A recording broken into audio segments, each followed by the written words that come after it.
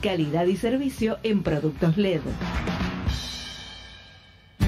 Sin cultura no hay país, porque todo es cultura y porque somos radio. Radio Cultura. Ya comienza Penal sin Varrera. Un espacio deportivo, musical y de actualidad para disfrutar en la tarde de Radio Cultura.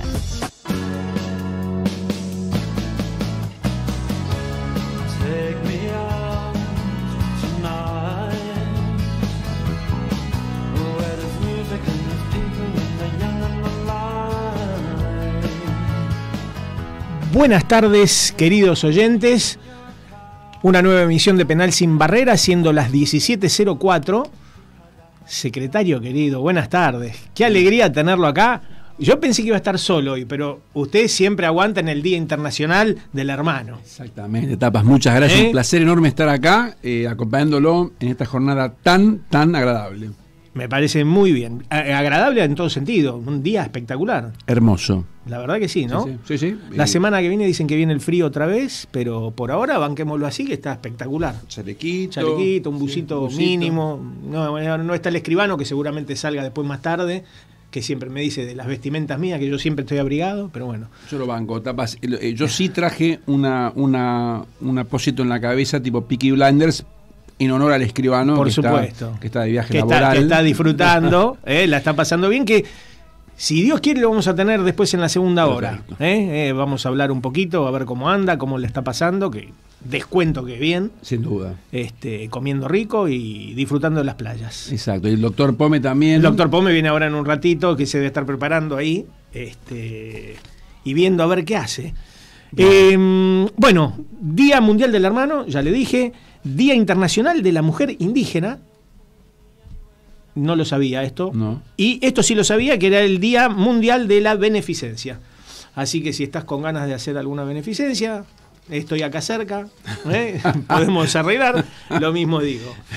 Y si me permitís, me voy a tomar 2 minutos, secretario, porque tengo un tema hace días que lo tengo adentro y lo tengo que sacar.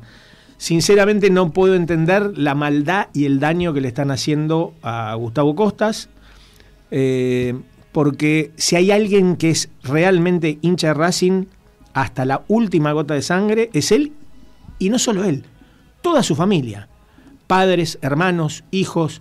Es una familia racinguista 100%. Después uno puede estar o no de acuerdo cómo está jugando el equipo, si está jugando bien, si está jugando mal. Que si no ganamos la Copa Argentina, que perdimos con Talleres Remedio Escalada, que hizo una gran Sudamericana, pero en el campeonato está tecleando, que juega bien, que juega mal, que los colombianos sí, que los colombianos no. Hay 1000 cosas que uno puede discutir y hablar sin faltar el respeto, que es lo que me parece que están haciendo con Gustavo Costas. Hay algo que me huele mal, no sé de parte de quién viene. No estoy tan convencido 100% que sea de Blanco, ni que sea del lado de Milito 100%. A Blanco no creo que le convenga que le vaya tan mal y dejar así Racing a la deriva como está supuestamente hasta ahora. Sí, hay elecciones, ¿no? Es un año electoral. Faltan 3 meses para las elecciones. Sí, pero bueno, ya la gente empezó a hacer sus candidatos, sus movidas, empezar a presentar. A ninguno le conviene que a Racing le vaya mal ante las elecciones, pero le conviene más a Milito, que sería el opositor. Sí, en el proceso previo a llegar a las elecciones. Correcto. Pero faltarle el respeto como le están faltando a una persona de bien, porque es un tipo que es divino, es un tipo que se bancó todo lo malo de Racing. Se fue a la B, se quedó, porque se podía haber ido y se quedó. Fue el capitán, ascendió. Fue el último capitán del campeón de la Supercopa, que es el último título internacional de Racing. Es un tipo que ha puesto plata de su bolsillo cuando otros no lo hicieron para ayudar a construir el predio Tita y poner guita en las divisiones inferiores. Es un tipo que cuando Racing estaba volviendo a irse a la B y estaba en el peor de los mundos, no agarraba a nadie. Él con el Bocha Maschio pusieron los huevos arriba de la mesa y se hicieron cargo de un equipo que era un desastre. Las 2 veces que estuvo fue con equipos desastrosos y con una dirigencia lamentable. Y el tipo no le importa nada, puso lo que había que poner y estuvo al frente. Ahora, te vuelvo a repetir, o sea, vos podés decir, el equipo juega bien, no estoy de acuerdo, no me gustas como técnico, eso está todo dentro de los límites de la educación, las buenas costumbres y el respeto, me parece que está bien. Tiene un olor raro. Muy raro, muy Sí, raro. comparto. Salir todos los días en ESPN, en Fox, 2 tapas seguidas de Olé, cuando nunca en la vida, 2 tapas seguidas, viste, con el lío. Después ¿Serán los vecinos de Avellaneda que quieren desestabilizar? No creo, ellos están disfrutando, se están divirtiendo, lo cual está bien, porque es parte del folclore, pero acá lo primero es Racing, muchachos, a la gente que vaya a la cancha a ver a Racing contra Boca, no lo puteen a Gustavo, no sean ingratos, esa es la realidad. Y a mí me da bronca porque hay... No quiero decir malas palabras, pero me salen todas. Sí. Hay chicos que hace 4 días que van a la cancha, o 4 partidos, y se creen que se las saben todas y lo están asesinando por las redes. Y no es así. Hacemos un llamado a la recapacidad, a la reflexión. Bien, y me parece muy bien. Que recapacite esta gente, estos inadaptados, y que permitan que Gustavo haga su trabajo. A fin de año se lo juzgará. Exacto. Y ahí se verá. Y si él quiere dar un paso al costado, cuando él considere que sea necesario y que no le quiera hacer daño a Racing, lo va a ser el primero. Bien. Porque el amor de él con Racing es incondicional. Quería decir esto porque me parece asqueroso lo que están haciendo. Y bueno, nada, desde este humilde espacio, tratar de que no se le falte más el respeto a un tipo de bien como es Gustavo Costas y a toda su familia. Adhiero 100% a ese comentario introductorio. Así que fuerza, Gustavo. Vamos, Gustavo, con todo. Ya que estamos hablando de Racing, falleció ayer Alberto Mario Jorge, una gloria académica. Nuestro saludo a la familia. Y bueno, nada, que descanse en paz. ¿Sí? Absolutamente. Y bueno, ya para dar comienzo a este hermoso programa del día de la fecha, te voy a hacer una pregunta. A ver, Colapinto fue la noticia más importante del deporte en estos últimos meses. Colapinto habló Fórmula 1, ¿no? Y todo lo que ha pasado en este fin de semana. No sé si la noticia más importante, pero ciertamente ahí arriba. Es un chico muy joven, de muchas condiciones. Tuvo una primera carrera en Monza fantástica. Sí. Salió 18.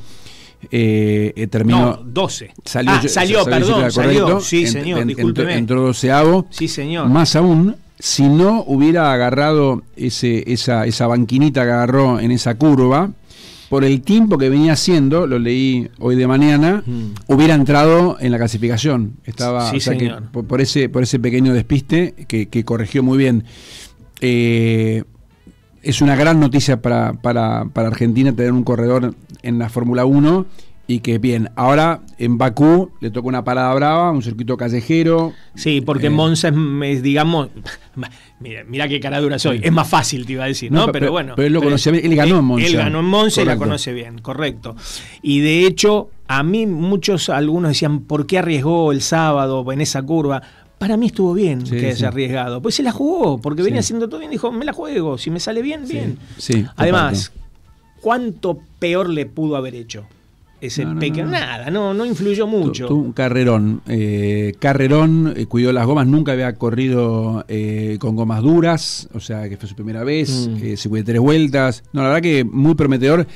Hay que mantener la calma y no ilusionarse, porque uno recuerda a Carlitos Reutemann, y bueno, todas las que yo he visto mucho, todos los domingos era sagrado a la Fórmula 1. Sí, en esa época yo me acuerdo que yo no soy un gran fan, también estar siempre pendiente a ver qué es lo que pasaba. Sí, y no hay que darle tiempo a que le quedan 8 carreras ahora para que haga una buena temporada y esté bien posicionado para el 2025 tener un lugar en la grilla, que no es fácil. Sí, ojalá, porque también se hablaba de que Carlitos Sainz era probable que fichara para Williams. Correcto, sí, esos datos, con lo cual hay que ver si no está confirmado eso todavía. Entiendo que no, pero se va a confirmar en breve.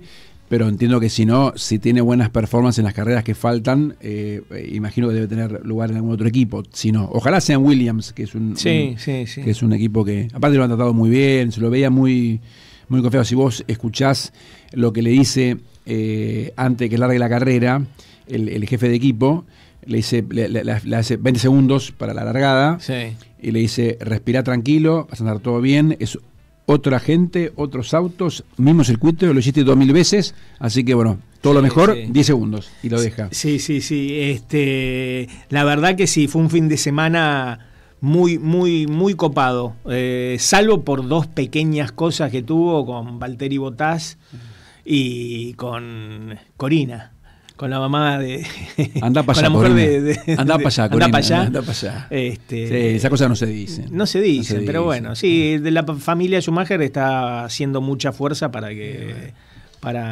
el niño, que desconozco si tiene buenos pergaminos, si es buen conductor o no, descuento que sí. Pero bueno. Esas cosas se hablan en privado para mí, pero bueno, nada. Sí, coincido totalmente. Coincido totalmente. No corresponde. Y una perla que me gustó, que me pareció divertida, la buena onda que le tiró Alonso, que dijo que no sabía que venía atrás, que sí sabía que venía atrás, lo dejaba pasar. Me parece que estuvo bien, ¿no? Sí, estuvo muy bien. Sí, se lo vio muy simpaticón también al pibe con las periodistas de la zona del P, se lo vio relajado. Así que había una rubia bastante bonita ella, sí, ¿no? Una joven de 30 años. Joven, para nosotros es joven. Sí, se la vio bien. A ella y a él. Se manejó bien el pibe. Hubo ahí un tiroteo, me parece, subliminal, ¿no? Pero bien. Sí, hubo una simpatía, una afinidad, claro. Una afinidad. Ganas de contacto dérmico, como dice usted. Sí, claramente. Hubo un portal energético positivo que se vio en ese momento. Portal energético, me encanta. Sí, es verdad. Así que bueno. Esperemos que sepa manejar las calenturas, ¿no? Sí, tan bien como lo hace con el prototipo con el bólido. Correcto. Así que esperemos que así sea.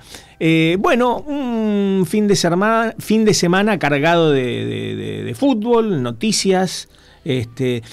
Algo que también me llamó poderosamente la atención es ¿cómo se llama este chico el que va a firmar para San Lorenzo? Iker Muniain. Sí, pero es ese. Pero yo, a ver, está bien. A mí me encanta, por más que el tipo venga y no juegue bien o lo que uno supone que puede dar o jugar, a mí, ¿sabes qué me encanta?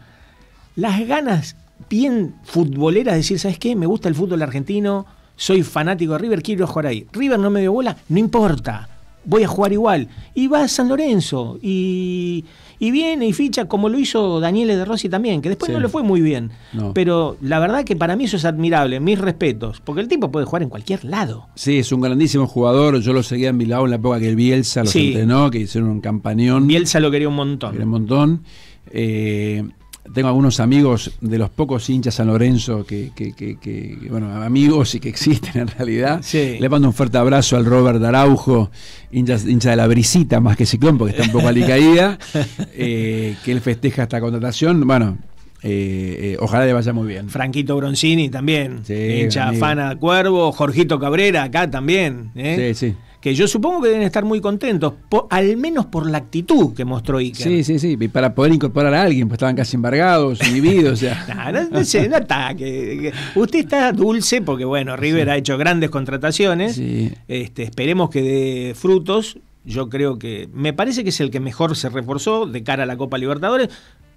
Flamengo metió unos cuantos fichines acá al final. Sí. Veremos qué pasa. Pero bueno, viene por el otro lado, Flamengo, ¿no es cierto? Así que hipotética final. Hipotética final, exactamente. Bien. Bueno, falta mucho todavía. Falta mucho. Así que bueno, ahora estamos esperando que venga el doctor Pome, en el cual hablaremos de rugby, hablaremos de Boca que ha tenido muchas dificultades.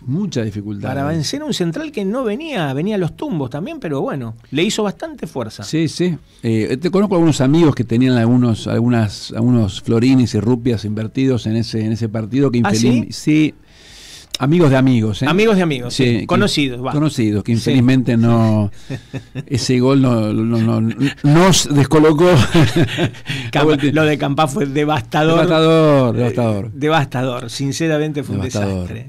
Pero bueno, porque venía todo tan maravillosamente bien. Hermoso. Venía y faltaba nada. ese muchacho decidió dar 8 minutos, nadie sabe por qué. Nadie sabe por qué. Inventó un foul que nadie sabe por qué, Sí. que en realidad para mí fue penal, voy a ser sincero, fue penal. Pero no lo diga al aire, que el doctor Pop me está escuchando. No, el doctor Pop me está escuchando y me va a putear ahora Sí, en 8 idiomas, sí. pero ahora cuando hablemos del partido lo discutiremos. Pero bueno, hay muchas cosas. Muchas para hablar. cosas, rugby, tenis, Sí. fútbol, bueno, Fórmula 1 ya hablamos, hay anuncios musicales también. Bueno, pero eso va para la segunda parte. Una parte, perfecto. Hoy es un programa ochentoso, le vamos a decir a la audiencia, sí, con bandas ochentosas icónicas y emblemáticas. Perfecto. De hecho, un día como hoy, pero de 1981, llegó al puesto número 1 el tema que vamos a escuchar ahora, a las listas de Gran Bretaña. Un tema que supongo que a usted le va a gustar. Caramba. Vamos a escuchar a Soft Cell, Tainted Sí. Love. Número 1, un día como hoy, pero de 1981, en Gran Bretaña. Temón. Temón arrasó con todo. Mark Almond y Dave Ball. Bien, vamos a por ellos. Sometimes I feel I've got to run away. I've got to get away from the pain you drive into the heart of me. The love we share seems to go nowhere, and I've lost my light. Before I toss and turn, I can't sleep at night. Once I ran to you. Now I run from you. This tainted love you've given, I gave you all a boy could give you. Take my tears and that's not nearly all. Tainted love, tainted love. Now I know I've got to run away. I've got to get away. You don't really want any more from me to make things right. You need someone to hold you tight, and you think love is too gray. But I'm sorry, I don't pray that way.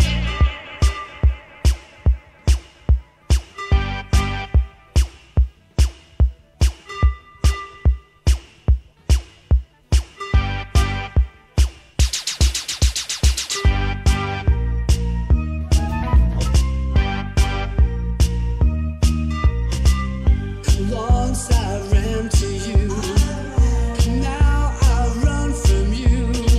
The tainted love you've given, I give you all a boy could give you. Take my tears and that's not nearly all. Tainted love, tainted love. Don't touch me, please, I cannot stand the way you tease. I love you though you hurt me so. Now I'm gonna pack my things and go. Tainted love, tainted love, tainted love, tainted love. Touch me, baby, tainted love. Touch me, baby, tainted love.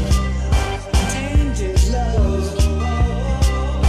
Tainted love. Tainted love.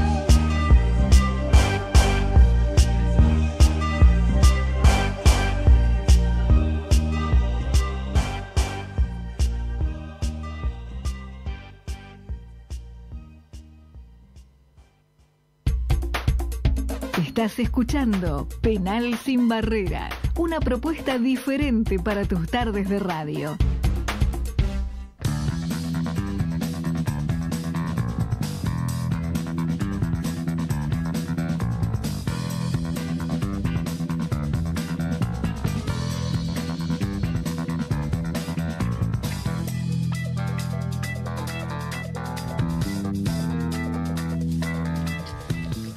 Bueno, ya de vuelta, habiendo escuchado a Tainted Love de Soft Cell. Si habremos movido el chasis bailándolo. Hemos bailado y hemos hecho bailar con este tema, mucho, mucho. Era una época, para mí, la mejor década musical, sin ningún lugar a dudas. En cuanto, está bien, uno obviamente habla de acuerdo a sus gustos, ¿no? Pero a nivel interpretativo, a nivel bandas icónicas, creo que es insuperable. Por la cantidad, ¿eh? Bueno, vieron muchísimas. Yo te había un ranking de las top 50 bandas del mundo, de la historia. Lo mandaste, excelente. Mandé, sí. Nunca te lo contesté, sí, pero lo vi todo, excelente. Y ahí había varios. Podés no concordar con unos, con sí, otros, sí, pero excelente. Sí. Así que bien. Bueno, estamos en 79 minutos. Nations League. Serbia de local está empatando 0-0 con España, último campeón de Europa. Y lo tenemos en línea al doctor Pome. ¿Está el doctor Pome? Pero buenas tardes, queridos amigos. ¿Cómo anda, doctor querido? Qué placer escucharlos. Tapadalor, ¿cómo les va? El placer es todo nuestro. ¿Cómo está allá la zona de Bakú, anticipándose la carrera de Fórmula 1 del fin de acá 10 días, que se fue de avanzada a ayudarlo a Franco? Estoy en el noroeste argentino, estoy en la provincia Salta la Linda. Salta la Linda, muy bien. ¿Cómo está la familia? ¿Cómo están esos nietos? El nieto salteño está muy bien. Bien, estamos muy bien bien ahí por acá, pasándola bien y ya prontos a pegar la vuelta el día de mañana. Mañana ya están. ¿Por qué? ¿Y el fin de semana no? Mañana arranco y llego el sábado porque estoy en auto. Fue Así conduciendo. que salgo mañana después de almorzar. Unas Ok. buenas empanaditas salteñas y después arranco. ¿Y cuántas horas coloca Pome en el Pomiturbo usted realizando? Mira, a la avenida que fue el viernes pasado, Pometurbo. demoré de Villa de Mayo a el hotel en Santiago del Estero 10 horas. Muy bien. La verdad que muy bien. Muy bien. Sí, muy bien. A pesar de que llovió, qué sé yo, pero no había prácticamente tráfico. Y al día siguiente, después de un buen desayuno, arrancamos a eso de las 10 de la mañana de Santiago del Estero y llegamos a las 14:10 a Salta. Así que muy bien. O sea, en total manejé unas 14 horas y media. Y la verdad que fue muy, muy agradable todo, por suerte, ¿eh? Me alegro mucho, doctor Pome. Usted es una persona que está siempre 2 o 3 pasos adelante de la gente. Sí, señor, coincido, 100%. Y voy a hacer un comentario fáctico. Acá en Penal sin Varrera se hablan cosas fácticas, no subjetivas. En el día de mañana hay una amenaza de paro gremial en Aeroparque y en Ezeiza. Otra vez. Y el doctor Pome, en vez de... Y el viernes pasado también hubo quilombo, así que no hubiera podido viajar ni de venida ni de vuelta. Sí, sí. Así que hice muy bien en venir en auto. Fue una buena decisión. Exactamente. Y aparte usted comparte un matecito, un bizcochito con Cora Elena y va compartiendo y charlando y es un momento de conexión. Paran a las 2-3 horas, pueden parar hacer algo estirar, rápido, estirar alguna actividad dérmica, algo, ¿no? Exclusivamente para cargar nafta y descargar tanques personales. ¿Cómo podemos entender eso? Y hacer el doble famoso interpretación, ¿no? número 1, para no hacerlo en el costado de la ruta, hacerlo en alguna estación de servicio. Pero normalmente coincidimos la cargada de nafta con la ida al baño, así que muy bien. Se para poco, por eso demoramos poco, esta es la realidad. ¿Y cómo es el preparativo previo al viaje? Para evitar hacer el número 2 en la ruta. ¿Usted come livianito? Hay mucho de concentración. Ok, perfecto. Qué disgusto que te dé ganas del 2. Sí, créeme que es un disgusto. Pero olvídate. Zafamos. Olvídate. Bien, doctor Pome, bien. Usted vino planificando esto con 2 días de anticipación, perfecto, y superó la prueba. Me parece muy bien. Bueno, la verdad que muy bien. ¿Cómo andan por ahí? Muy bien, querido. Todo en orden y bueno, arrancando el programa, nos hicimos preguntas. ¿Qué dirá el doctor acerca de lo que pasó el sábado contra Rosario Central? Que para algunos fue un disgusto el resultado, ya habrá escuchado, bueno, no quiero decir nada, pero y sí, fue un disgusto, pues los pasamos a los primos, pero bueno.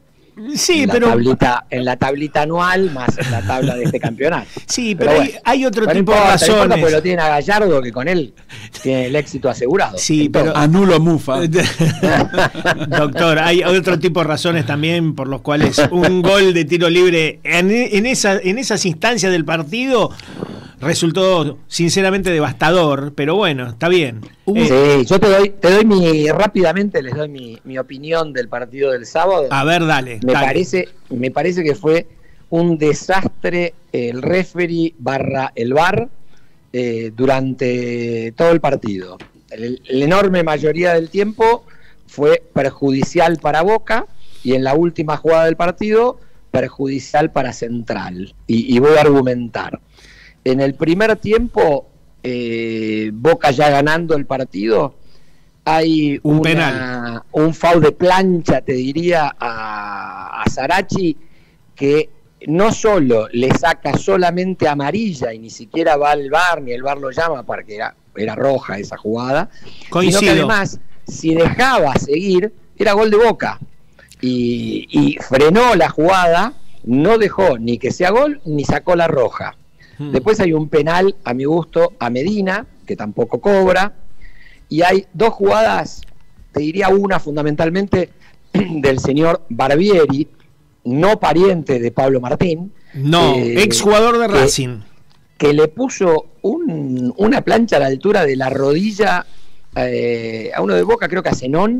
Y ni siquiera la fueron a ver tampoco, o sea, un espanto. Y después hubo varios fouls de Copetti, creo que le hizo 2 fuertes a Chiquito Romero, que tampoco ni siquiera revisaron, y el tiro libre que le dan a Central, con el que descuentan, lo inventan, porque si es foul, es penal. Bueno, para mí fue penal. Se zambulló adentro del área y él estaba dentro del área. Así que si hubiera sido foul, que no lo fue, era penal. Y el VAR no lo corrige, porque no puede corregir un tiro libre. Además de que el VAR era un desastre que no corregía nada, ¿no? Pero no importa.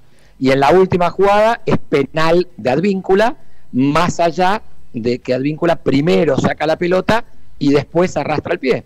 Sostengo que es penal, como también sostuve que la otra vez era penal a favor de Boca, cuando decían que el de Boca ya había pateado y que entonces no estaba en juego la pelota cuando el arquero se lo llevó puesto, que fue el de Estudiantes en la semifinal del campeonato anterior.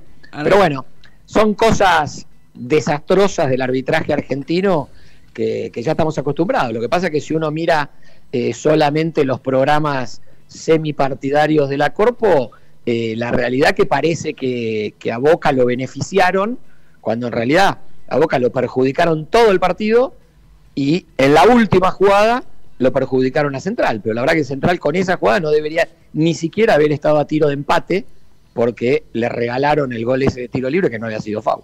Esa es mi visión del partido del sábado de Boca. Sí, coincido con el arbitraje, que fue paupérrimo, y además estamos hablando de, para mí, uno de los 3 peores árbitros del fútbol argentino, sin ningún lugar a dudas. Me parece que cometió errores groserísimos para los dos lados. En el primer tiempo, sobre todo en contra de Boca, y después me parece que en el segundo tiempo, en gran parte, en contra de Central. Por ejemplo, con la última jugada del partido, que coincido que es penal también. A favor de Central no había mucho. No hubo ninguna jugada que sea dudosa siquiera de expulsión de un jugador de Boca, como sí te acabo de nombrar, mínimamente 2 de expulsión de Central del primer tiempo. Coincido plenamente. Lo que sí me parece que en algún momento del partido, quizás por la presión, porque se empezó a poner espeso el ambiente, empezó a todas las chiquitas las daba. Sí, con las chiquitas puede llegar a ser, y por eso también de un pésimo arbitraje. Pero las groseras, fundamentalmente, te diría que fueron las que dije. Me parece que no hubo ninguna más coincido grosera. Con la de Sarachi, coincido con el penal a Medina y con la de Barbieri. Y usted que está tan conectado, doctor Pome, en la institución de la Ribera, ¿qué dice la directiva? ¿Hay alguna gestión realizándose para que esto no se repita? Al revés, viste que designaron a a Merlos, que es para el sábado, sí. confeso hincha de River, para el partido contra Talleres, que no hay VAR, así que decide directamente él en la cancha todo. Así que muy preocupado con el tema. Evidentemente los muchachos no están, deben estar más preocupados con el Salón de la Fama, que lo felicito a Román, porque la verdad que Riquelme como jugador se merece el Salón de la Fama, pero como directivo seguimos haciendo cosas realmente paupérrimas. Pero bueno, parece ser que tenemos que mirar la mitad del vaso lleno, y que es que después de varios meses / años sin sponsor, ahora logró unos buenos contratos de sponsors, y que entonces hay que mirar eso y no lo anterior. Hay que mirar que se vendió por mucha plata a varios jugadores, y no mirar que no lo quieren largar ahora a Valentini por casi 3 millones de dólares, sabiendo que se va dentro de 3 meses entrándole 0 peso a Boca, que no se entiende, porque después por 3 millones de dólares nos quedamos sin contratar a varios de los jugadores que teóricamente eran del gusto de la directiva. Pero bueno, son estas cosas que como lo dije varias veces, probablemente, si no el uno de los 3 mejores jugadores de la historia de Boca, que probablemente sea el uno, y un dirigente que deja mucho que desear. Pero bueno. Yo lo veo a Román dando vuelta la historia en los próximos 20 años, así que le deseo que tenga 20 años de administración, y que se le dé la chance a que pueda dar vuelta a esta narrativa, que termine igual, feliz. Talor, quédate tranquilo, somos inmensos y vamos a poder superar hasta Román, pues mirá que estamos hablando de un montón de fallas de la directiva, de un equipo que hace tiempo que no juega bien al fútbol, salvo algún partido puntual, como por ejemplo el que le ganamos a River hace poco. Qué memoria el doctor, muy bien, muy bien. Ese partido la verdad que Boca jugó bastante bien. Sí. Pero sí, la verdad que estamos hablando del de Córdoba, ¿verdad? Después de ese jugamos muy poquito bien, y así todo estamos terceros en la tabla anual, ¿no? Imagínate lo inmenso que somos. Jorge, me hace reír mucho, escúchame. Siempre con objetividad. Obvio. Siempre la balanza de la justicia siempre va ahí. Bien. Escúchame, tocaste un tema que la verdad que parece inaudito, el tema de Valentini. Cuando viene la Fiorentina y te dice, bueno, dámelo ya, te doy 2 palos 900, y es realmente inexplicable. ¿Por qué no acepta Boca? A ver, vos que sos conocedor del mundo Boca, ¿alguna razón extra tiene que haber? Porque no hay ningún tipo de explicación. O sea, 3 palos ahora y 0 dentro de 4 meses. Es ridículo. Sí, por eso te digo, para mí es un error enorme, pero es algo así como querer mostrar que tenés más poder que el representante, fundamentalmente. Sí. Yo creo que es un tirón de orejas al propio representante y al jugador, obviamente, también. Pero espera, te freno ahí. Perdón, esto sería un duelo de miembros viriles, está diciendo usted. Exactamente, de medición. Está bien, pero espera, ahí te paro. Tenés razón y suena lógico lo que decís. Pero, a ver, el representante y Valentini esperan 4 meses y van a cobrar igual. Boca no va a cobrar un mango, sí. Entonces no entiendo cuál es. No sé cuál es el daño que le quieren hacer a Valentini o al representante. No hay manera. No, y en definitiva, la realidad que el único perjudicado real y concreto es Boca Juniors, que no recibe esa plata. Por supuesto. Así que por eso arranqué diciendo que era un error más de la dirigencia. Esta es la realidad, pues aparte está muy mal como institución pelearte con una institución como la Fiorentina. ¿Para qué? Claro. Si después te puede comprar otros jugadores que no sean representados por el mismo tipo al que le querés estar haciendo la vida imposible. Me parece un error enorme, gigante. No solo por lo económico, sino por el manejo y por cómo queda la institución ante el mundo entero. Pero no ahí, está Burdizo ahí, en las últimas horas se les escapó un juvenil, que en realidad es juvenil, pero no menor de edad, y parece que viajó a Arabia y firmó un contrato, y ahora están haciendo la gestión en la FIFA porque Boca tendría todavía vigente el plazo para hacerle el primer contrato y que este chico no pueda ser inscripto en ningún otro equipo a menos que se lo compre a Boca. Pero bueno, de nuevo, son cosas que hay que tener en cuenta. Ya había pasado esto en Boca con varios jugadores y que incluso hubo problemas o se lo malvendieron o se dejaron libre o se fueron libres, etcétera, etcétera. Por ejemplo, con jugadores que hoy están en la selección. Estamos hablando de Nahuel Molina y de Valerdi. Sí, sin duda. Pero bueno, seguimos cometiendo errores. Yo no estoy diciendo que el único que comete errores es Riquelme y sus amigos del consejo, pero la verdad que también venía con errores cuando Riquelme era vicepresidente de Amoramial y algunas secuelas de lo de Angelici también hay. Son muchos años de muchos errores que el gran perjudicado es Boca, por supuesto.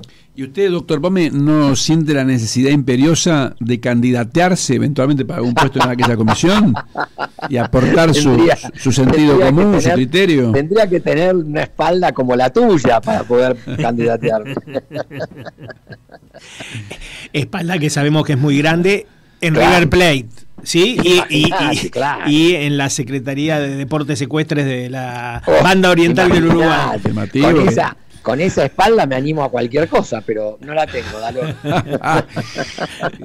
Qué grande, doctor. Bueno, acá colaboraríamos desinteresadamente para que usted cumpla su... Ya me dijiste que lo querés a Román 20 años, así que... Y sí. Ya sé dónde va tu voto, si pudieras votar. ¿Y cómo está el ánimo entre la gente, Boca? ¿Sigue con la misma cantidad de adeptos, Román, o la cosa está bajando? ¿Cómo es el clima en la cancha durante los partidos? Claro, simpatizante, ¿qué hace? ¿Balbucea? ¿Qué hace? No, en la cancha, Nada, la verdad, cada vez que vas a la cancha es una fiesta. Incluso el otro día, bajo la lluvia, estaba repleto. Realmente fueron 3 de mis hijos a la cancha y me dicen que era una cosa de locos, una fiesta. Y encima, si alguno tenía alguna ganas de putear por lo que venía pasando o lo que había pasado hace poquito, la realidad que el gol de Lema fue muy rápido. Entonces la verdad era más fiesta todavía. Pero se aplaudió del minuto 0 cuando dieron las formaciones.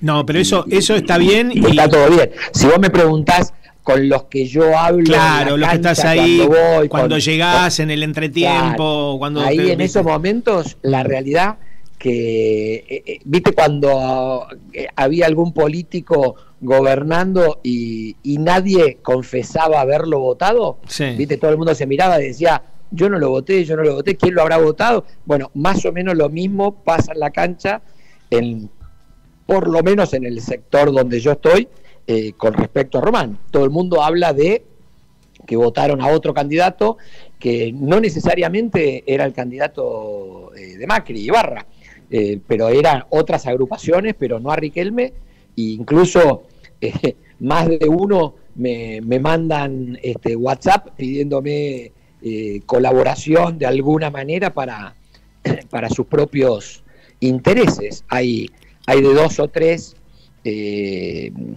lugares, digamos, organismos que están moviéndose como para armar una lista opositora para la próxima elección. Pero bueno, faltan 3 años y pico, así que... Sí, falta bastante, así que ahí vas a tener que aguantar, apretar los dientes sin duda. Y la que venga, porque, bueno... sin duda. Se ve que es un panorama un tanto oscuro para ser benévolos. Pero tapa, lo que pasa es que lo que te acabo de decir antes, que es la realidad, son los hechos. Sí, claro. Boca Juniors no juega bien, Boca Juniors no contrata bien, se pierde jugadores, se le van jugadores que no se deberían ir, hace un montón de cosas mal, pero está tercero en la tabla anual. Bueno, entonces, ¿viste? Es el único grande junto con Independiente que sigue en la Copa Argentina. Está bien, pero está bien. Yo no lo estoy internacional ya se acabó este año. Está bien. Que no venía siendo de lo más interesante tampoco, porque el hincha de Boca, si bien quería obviamente ganar todo lo que juega, y en este caso le tocaba a la Sudamericana, apunta siempre a la Libertadores, ¿no? Entonces es como que se le da menos importancia, y evidentemente la dirigencia también le dio poca importancia por los papelones que hicieron con haber anotado tarde a los refuerzos, etcétera, etcétera. Doctor Pome, el Tapas cuando abrió el programa, en una editorial casi Mariano Gorondronesca, quisiera decir, o con un nivel de rigor científico y precisión meridiana de neurocirujano, se refirió hoy al día que celebra el Día del Hermano. El Día del Hermano, sí señor. Entonces, es en ese contexto, con la hermandad que nos caracteriza, que me llamo a silencio y apoyo fervientemente todos sus deseos ceneices y ratifico lo que usted acaba de decir, el análisis que acaba de dar. Así que... Bueno, por el Día del Hermano vamos no solamente a saludar a los hermanos de todos, sino a los hermanos que uno elige en la vida. Por supuesto. Y ustedes dos son dos de los hermanos que yo elegí en mi vida hace tantísimos años atrás, y al día de hoy me doy el lujo de seguir teniéndolos, ¿no? Al lado, cerca, y más, gracias a Penal sin Varrera, junto al conductor. Son hermanos de la vida, hermanos que uno elige y que tienen un valor gigante, así que gracias por estar tan cerquita del corazón de uno, aún con las diferencias de colores que todos tenemos. Es mutuo, doctor Pome, es mutuo. Es recíproco, Es doctor. recíproco. Y al escribano también, por También, supuesto, le mandamos, por que supuesto, ya lo saludaremos en el próximo momento. bloque. Aún lo recuerdo, doctor Pome, con su camperita de jean con cuerito adentro, conduciendo... Ovejita, de oveja. Con el corderito. Corderito conduciendo agresivamente esa nave Corvex por el Uruguay, generando terror en los transeúntes, el femenino que acompañaba y la gente que lo miraba. Así que grandes recuerdos. Ay, Dios, si Bueno. ese Carach tuviera memoria. Mejor no recordar cosas. Bueno, escúchenme ambos dos acá, que son los eruditos en el deporte de la ovalada. ¿Qué pasa con los Pumas? Yo estoy harto que los bombeen, que los sigan bombeando. El famoso derecho de piso que lo viene pagando hace cuántos años. Déjense de joder, ya aburre el tema. ¿Qué Y tienen hasta para de decir? locales, ¿no? Y hasta de locales, es una cosa de locos. Los dejo a los dos para que hablen, a ver qué me dicen. Sí. Arranque, Valor, arranque. Y es muy difícil, es muy difícil. De hecho, pasa que en el rugby históricamente los grandes siempre tienen esa ventaja extra y nosotros aún no lo somos, pero que ya agota. Vayámonos, desde inclusive, por eso Mario Ledesma lo dijo, que nos habían referido como un equipo chico en su momento, que lo corrigió después en la conferencia de prensa. Pero el sábado pasado realmente el referee no tuvo una buena performance. Esperemos que lo que ocurra este sábado en la cancha de Colón sea distinto, porque los Pumas jugaron bastante bien por momentos. El primer tiempo sobre todo, y merecieron mucha mejor suerte, que siempre en un ciclo que comienza es necesaria. Entonces fue en condiciones climáticas muy adversas, muy difícil, pero sí, el juez no tuvo una actuación feliz y nos privó de un triunfo que genera buena onda, genera buenas sensaciones de cara a la revancha. Podemos haber ganado la serie, eventualmente, lo que nos hubiera puesto de otra manera para enfrentar a los Springboks después. Pero bueno, creo que eso es raro que cambie. El rugby lo inventaron en las Islas Británicas hace, no sé, N cantidad de años, y es muy difícil competir contra eso. Creo que lamentablemente eso va a tardar más aún en cambiarse. No sé cómo lo ve usted, doctor Pome. Sí, tal cual. Y la realidad que lo que debería, más allá de la parte arbitral y demás, lo que debería cambiar, que en muchos partidos lo logran, pero evidentemente este último sábado no se logró, es que cuando el partido uno lo tiene al rival más o menos golpeado, no te digo cocinado, porque cocinado Australia no estaba, pero sí con buenas performance, especialmente en el primer tiempo de los Pumas, no puede perdonar tantas veces, tantas chances, ¿no? Sí. Y encima, bueno, que a tan poco del final te saquen el triunfo siempre duele. De todos modos, creo que va a levantar porque jugó de igual a igual y creo que puede ganar este sábado. Ojalá que se dé. Ojalá que se dé, sería muy bueno, le haría muy bien al equipo. Australia también un equipo en formación, reciclándose con recambio.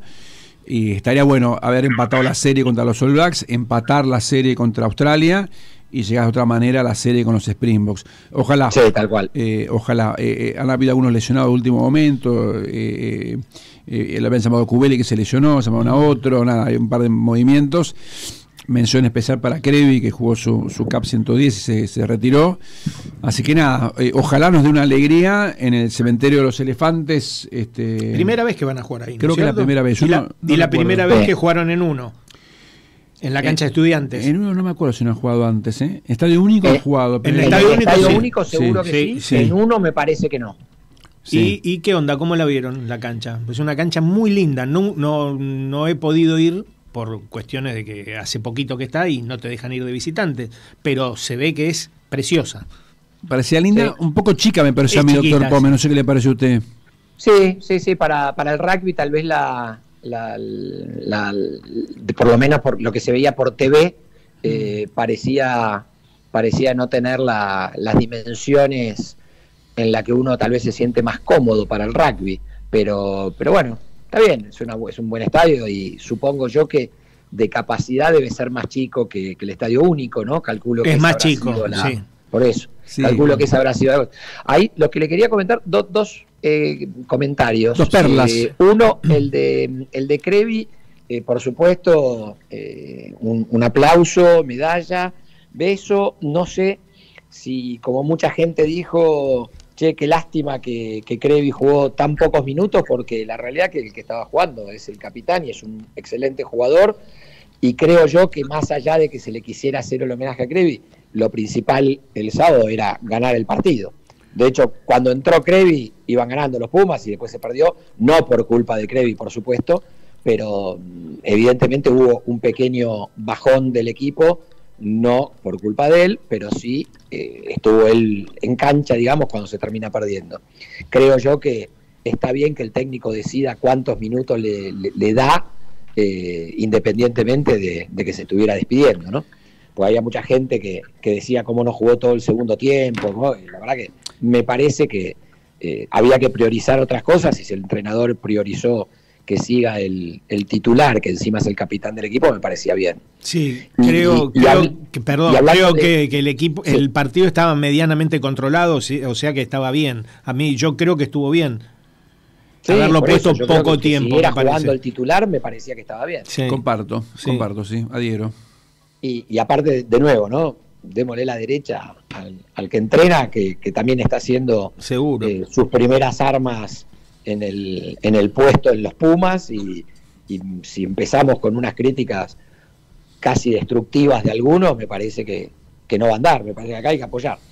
Y lo otro que quería decir, nada más que del estadio, vi de afuera, porque no paré para entrar, ahí cuando venía para acá, el estadio de Santiago del Estero, de afuera es muy lindo. Y de adentro también, es lindo. ¿Estuviste ahí? Sí, señor, lo conocemos. Lindo estadio. Muy bien. Te digo, alguna vez que haya algún partido, agarramos el auto y en 10 horitas estamos. Perfecto. Penal sin Varrera desde Santiago del Estero. Tiene que estar. ¿Estás ahí? ¿Estás ahí? Sí, señor. Muy bien. Bueno, doctor Pome, la verdad que sus análisis certeros, como siempre, y precisos, y sobre todo la defensa que hace de su equipo es maravillosa. A mí me gustaría también defender de la misma manera, creo que lo hago cuando hablamos de Racing, obvio. Pero nunca perdiendo la objetividad. Correcto. Tratamos que no, por eso es que reconocí el penal de Advíncula. Pero bueno. Doctor Gómez, se lo quiere mucho, usted como es. Vaya, un fuerte abrazo, un beso grande a Corelena y a esa hermosa familia que usted formó. con la ayuda, deba recordar, aquella famosa hamburguesa en Perica que inició todo este camino que recorrieron juntos. Por supuesto. Está bueno recordarlo, siempre que lo recordamos. Lo recordamos. Sí. Sí. Por favor, conduzca. Imposible olvidarlo. Bueno, conduzca con precaución en su regreso, no se acelere, maneje las turbinas del Pomiturbo con discreción. Y bueno, se lo esperan el fin de semana por la capital, nuevamente preparado para ver un fin de semana de deporte a todo trapo. Y no este fin de semana, sino el siguiente, le deseamos lo mejor al equipo club ex colegios Amores, que tiene una parada bravísima, pero ahí se ven los pingos. Sí. Un partido de 10 puntos es ese, contra la gente de Regata de Bellavista, que claramente siempre del lado ex colegio de la vida, como lo puse en el chat, así que a todo nada ahí. Perfecto, ahí ves que en eso no anulo mufa ni nada. Te agradezco mucho y Tapa. Sí, señor. Nos estamos viendo en persona el jueves próximo. Por supuesto. Y ahí charlaremos no solo de todo lo que pasó, sino de lo que va a venir, que nos encuentra en veredas opuestas el próximo sábado. El próximo sábado vamos a estar. ¿Qué va a ser? Hay que esperar a ver qué pasa. Racing viene convulsionado. Espero que esa convulsión o combustión se acabe ese sábado y demos por tierra con los muchachos de la Ribera, con todo el cariño del mundo, se lo digo, doctor. Obvio, cada uno quiere lo mejor para su propio equipo, pues si no seríamos muy falsos y no lo somos. Ese partido termina 2-2. Hoy a la noche que gane Argentina. Sí, señor. Bueno, Argentina que no tocamos, bueno, ya lo haremos la próxima. Lo tocan después con el escribano, no se preocupen. Pregunta última que te quería hacer. Dame dos conceptos acerca de los dos jugadores franceses que se volvieron a Francia. Hoy, creo, o ayer. No, ayer. Bueno, número uno, hicieron una elección brillante del abogado defensor, Rafa Cunio Libarona. Sí. Es un excelente abogado y por supuesto que tiene toda la experiencia y el know-how para lograr el resultado que logró en tan poco tiempo, porque nadie pensó que iba a poder conseguir esto tan rápido. Y en segundo lugar, creamos que la justicia valoró debidamente las cosas y que realmente no cometieron el delito que les imputaron. Porque si es que se fueron a Francia habiendo realmente violado / ultrajado / abusado de una chica, sería un espanto.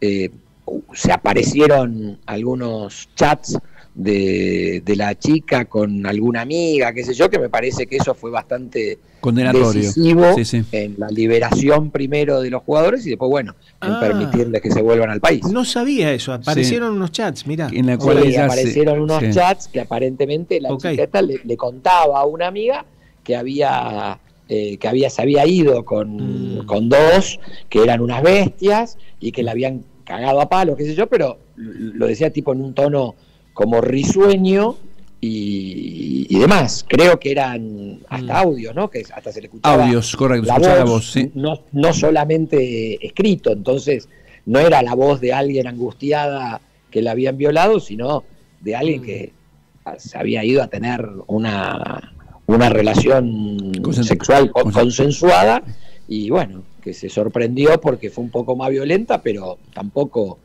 mostró en ese audio aparentemente evidencia de disgusto ni de nada de eso. Pero bueno, yo la verdad que no conozco la causa en detalle. Me parece que todas las causas de abuso, violaciones, son muy difíciles porque por supuesto no hay una prueba contundente, sino que uno se tiene que manejar fundamentalmente con lo que se llama pruebas indiciarias, que son indicios, como son estas cosas. Y entonces, bueno, estimo que no solo Rafa es un gran abogado y las habrá hecho valorar de la manera que les convenía a sus clientes, sino que la justicia lo habrá hecho bien y que por eso les permitieron viajar. Bueno, Perfecto, muy bien. doctor Pome. Esclarecedor, muy bien. Con la terminología jurídica precisa, este muchacho por un pelín no fue medalla de oro en la facultad. Otro de los lujos que se da PCB, ¿no es cierto? Sí. No lo fui porque estaba Diego Serrano Redonero. Y nunca olvidemos a Ángeles Acerbi también. Que estaba. Abrazo grande, querido. Un beso a Cori. Fuerte abrazo. Abrazo, doctor Pome. Arriba. Nos vemos. Que Arriba. sigan Abrazo. excelente. Gracias. Chau, chau.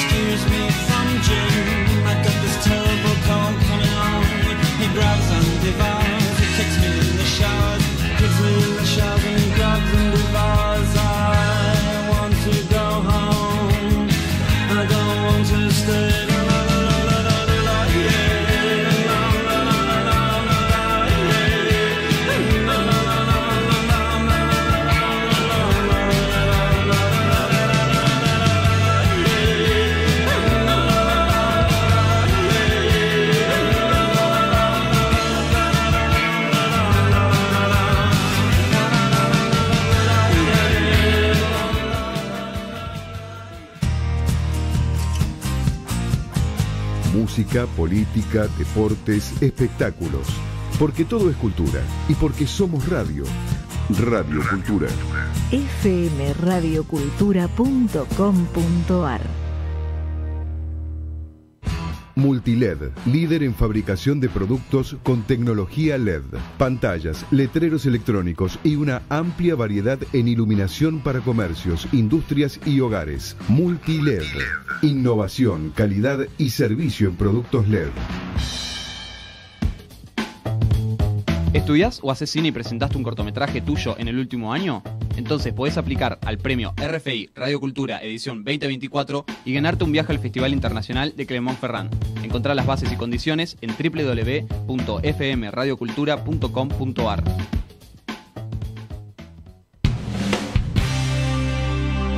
Radio Cultura. Escucha nuestra programación en vivo en fmradiocultura.com.ar.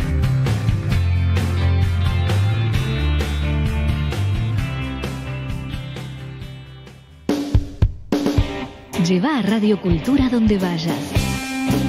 Bájate la aplicación para Android o iPhone y accede a nuestra programación y contenidos exclusivos.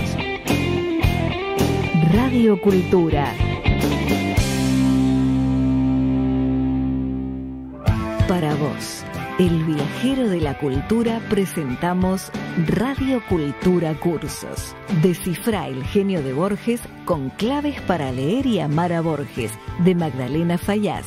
Sumergite en Historia de la Ópera por José María Cantilo. Y si buscas expandir tu legado, el curso Gestionar Nuestro Patrimonio de Javier García Labugle te espera. Alimenta tu pasión intelectual ingresando hoy a nuestra página web fmradiocultura.com.ar. Te esperamos.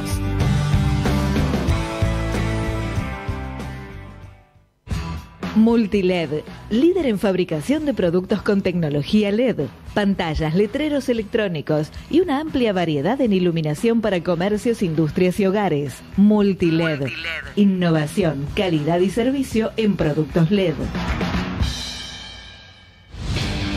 Música, política, deportes, espectáculos, porque todo es cultura y porque somos radio. Radio Cultura. Estás escuchando Penal sin Barrera, una propuesta diferente para tus tardes de radio. Este segmento de Penal sin Barrera está auspiciado por el restaurante del Club Náutico Buchardo. Comida casera de calidad, salón cerrado y al aire libre, lugar para estacionar. Reservas por WhatsApp al 11 6 409 4907. Búscanos en redes, @Club Buchardo Restaurante.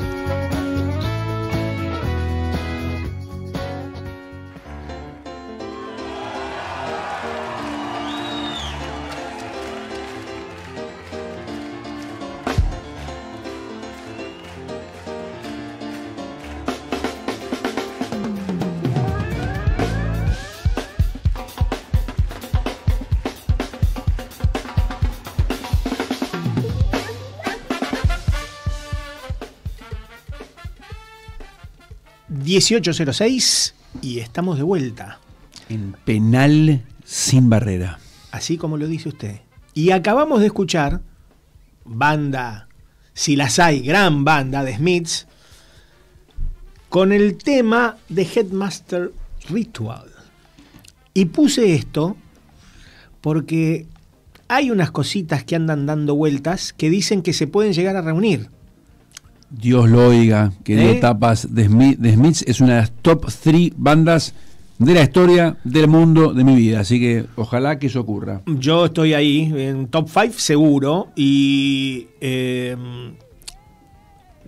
ha tenido lo increíble de esta banda, que es una banda que tuvo muy corta duración, porque arrancaron en 1983 y duraron hasta 1987, porque los dos genios de la banda, que son Morrissey y Johnny Marr, se llevaban a las patadas. No se podían tolerar los muchachos. Entonces, bueno, se disolvió muy rápidamente la banda, lo cual es una pena gigante. Y han tenido los dos una vida musical, Morrissey sobre todo singlista o solista, como te guste llamarlo, de gran nivel, le ha ido muy bien. Johnny Marr Ahora recién está bien como banda solista porque él integró además una gran banda, una de las llamadas super bandas, con Bernard Sumner, cantante de New Order, otra de las grandes bandas de los 80, y Neil Tennant, cantante de Pet Shop Boys. Caramba, mirá. Esa banda se llamaba Electronic. Bueno, formó parte de esa banda y después él se dedicó a tocar de músico invitado porque es un virtuosísimo guitarrista en muchísimas bandas. Hoy por hoy está de gira con los New Order. Mirá. Así que Dios quiera que se puedan volver a juntar. The Smiths lo hemos tarareado infinitas veces durante años. Y tiene una frase que era muy buena que es I called to wish you an unhappy birthday. Y es también para total. desearte un cumpleaños infeliz. Infeliz, increíble. Personaje, mirá, yo tengo varias anécdotas. Hay una persona que conozco muchísimo, que es uno de los principales responsables de armar Rock in Rio. Ok. Y me dijo, no voy a develar nunca su nombre, Sí. y me dijo una vez, una de las peores personas que yo conocí en el mundo de la música, pero de las más talentosas, pero peor gente, es Morrissey. Mirá.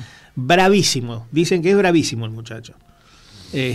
Así que bueno, Bueno. está ahí.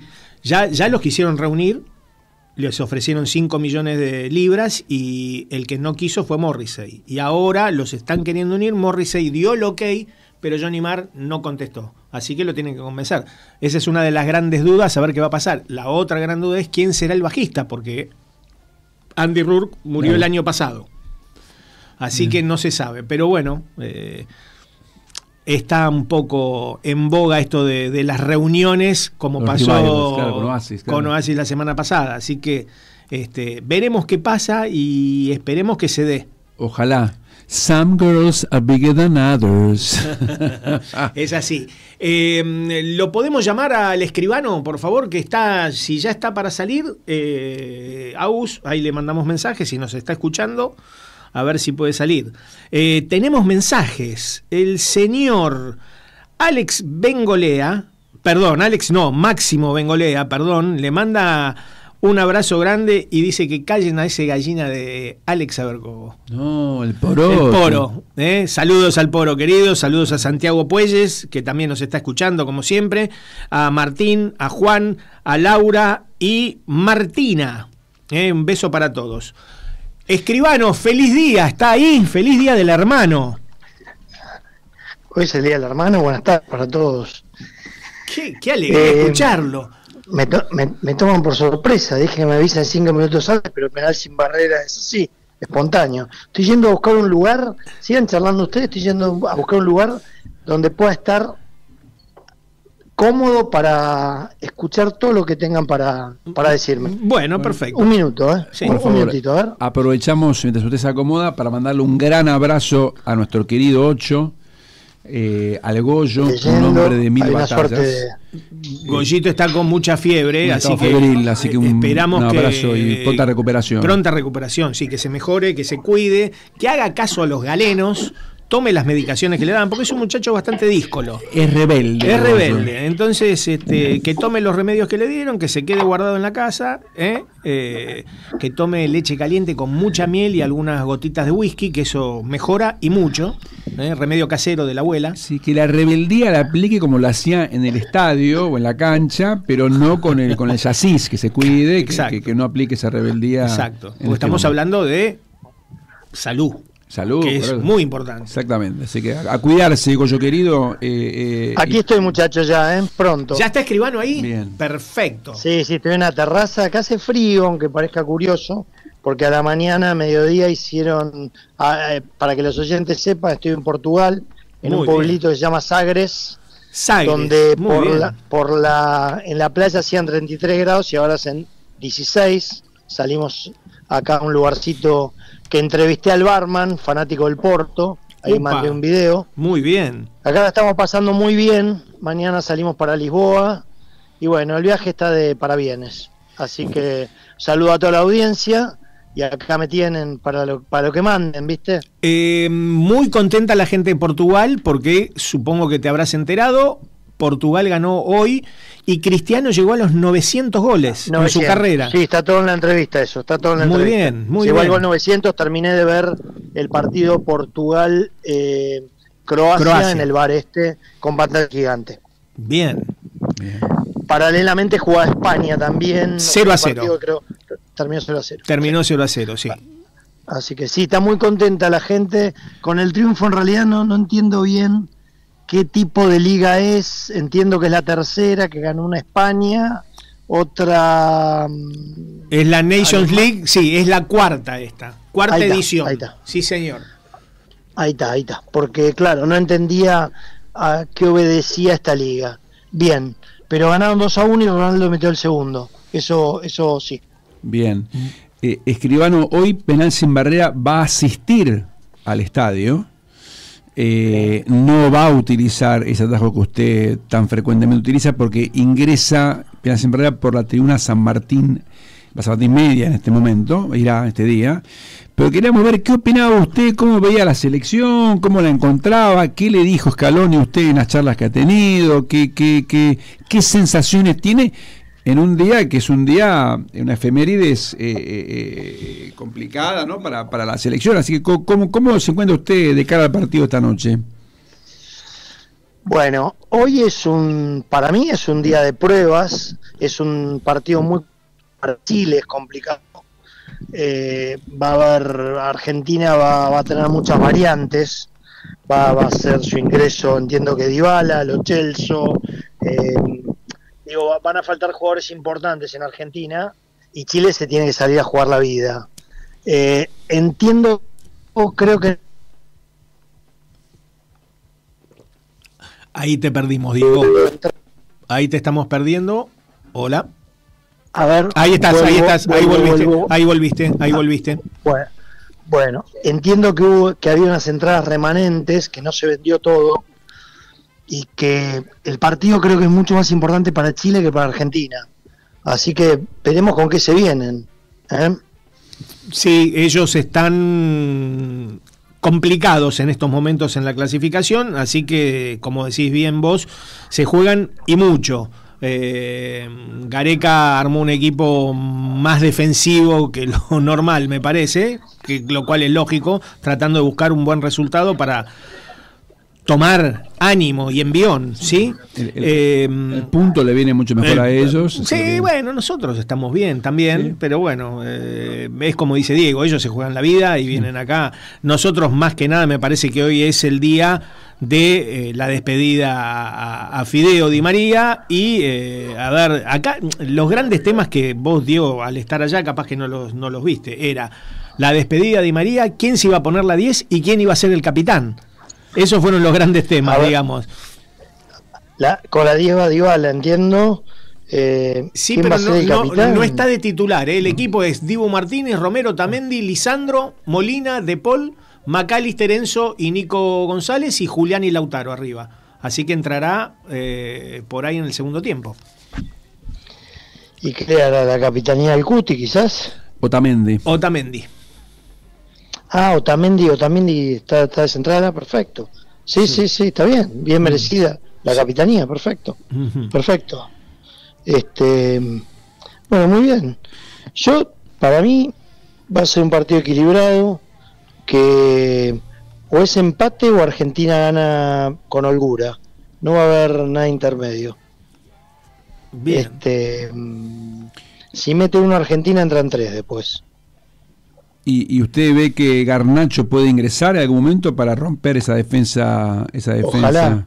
Ojalá, me gustaría verlo con un poco de tiempo y con los titulares para ver de qué es capaz. Claro, yo creo que claro. Un tiempo estaría bien. El problema es cuando juegan todos los suplentes, que es otro andamiaje.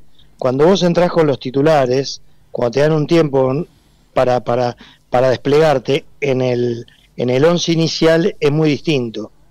Me gustaría verlo porque creo que es el reemplazo natural de Di María, sin tener el mismo estilo, pero creo que va por ahí. Aunque Nico González también tiene un poco son dos características distintas para reemplazar a un jugador que a la selección le dio mucho. Sí, hoy va a ser un día de mucho pañuelo, de mucha emoción, mucha lágrima, mucho agradecimiento para el Fideo que aterrizó esta mañana de Portugal, y desde 1 hora y media antes del partido van a empezar la despedida. Partidos 21 horas, cerca de las 19:30 empezarán los festejos aparentemente. Y que realmente se lo ganó, porque si hay alguno que la batalló, la peleó, contra todo y contra todo, fue él. Absolutamente. Y yo lo digo yo, que soy uno de los que pidió que ya está, que era su tiempo, ya había terminado en la selección, y me equivoqué de cabo a rabo, porque lo demostró en el final, en estos últimos tiempos, todo lo que era capaz de darle a la selección, y que yo en ese momento, como no había podido dárselo, no se lo reconocí. Así que me parece que está muy bien, y se lo merece, y me parece perfecto que se haya retirado. Perfecto. Sí, la gloria. Arriba, allá, sí. a tope. Así que Terraza. está muy bien. Terraza, totalmente. Terraza que estás haciendo vos en este momento. ¿Cómo está eso en Portugal? ¿Qué hiciste, además de Portugal? Esperá que te completo un concepto, Sí. Y vamos a esto. Creo que me va muy bien con la seriedad que encararon esto de que no juegue esos 11 minutos para que salga reemplazado. Es un partido importante y imperó el sentido común de Scaloni, imagino que el de Di María también, porque era subestimar mucho a una selección chilena que se está jugando mucho en este partido. Así que bien por eso, y que la despedida sea fuera de la cancha, dentro de la cancha pero fuera del equipo. 100% de acuerdo. Además, voces chilenas se habían llamado en contra a que jugara Di María y pidieron, meter pierna fuerte, lo cual me parece que fue una decisión acertadísima. Sí, es lo que tiene que ser. Más allá de lo que hayan dicho o no hayan dicho, es un partido donde si hay un equipo que se juega tanto, hay que tener respeto. Siempre respeto al rival. Sí, y ojalá que no lo saque del foco al equipo la despedida, que entren concentrados y que puedan aplicar el plan de partido sin estar pendiente de la despedida a su compañero de tantos años, ¿no? Ojalá que puedan abstraerse de eso. Hay una regla que nunca falla en cancha de River, que es cuando hay un homenaje, una despedida, una entrega de plaqueta, lo que sea, River pierde. O sea, es inevitable, es infalible, ¿eh? Así que me parece bien que se lo despida, que se lo homenajee, se lo ganó y nada, bueno. Bueno, acá estuve en Málaga, en Sevilla, ahora estoy en Algarve y mañana partimos para Lisboa. Muy lindo Portugal, muy lindo Sevilla. Málaga está bien, pero bueno, esto va en ascenso. Arrancó Málaga, Sevilla se puso más arriba y Portugal muy prometedor. Acá un poquito de playa, unos lugares lindísimos. Yo no conocía Portugal y cumplió por ahora con las expectativas. ¿Metiste con Porta, playa? ¿Cómo? ¿Metiste con Porta, ya que dijiste que haciendo playa en Portugal, o todavía no? ¿Qué es Comporta? No te entendí ahí. Es un lugar a hora y media. Hora y media, sí, de playa. Ah, no, acá nomás. Acá una playa que está acá espectacular, que la pasamos bomba y tiene un chiringuito bárbaro. Y nos movimos un poco, pero al final terminamos acá. Así que siempre el día termina en la playita, está acá al lado, que se llama Mareta. Y tomando una sidra, me hice fan de la sidra, o por lo menos de esta que venden acá. Muy buena, muy buena. Esta que venden acá es un porroncito tipo las cervezas, muy rica. Así que, nada, bueno. Y acá está todo bien, siempre estas tierras te reciben bárbaro. ¿Calor me ibas a preguntar? No, que te reciben cálidamente, con cariño. Totalmente. Al argentino siempre se lo recibe bien, después dirán una cosa u otra, pero son amables. Tuve un pequeño percance en Málaga. fui a comer a un lugar recomendado por el amigo Pérez, que me recomendó el plato que tenía que comer, que fue un arroz con mariscos. Viste que tapa que somos, a nosotros nos gusta lo picante, Sí, ¿no? claro. Bueno,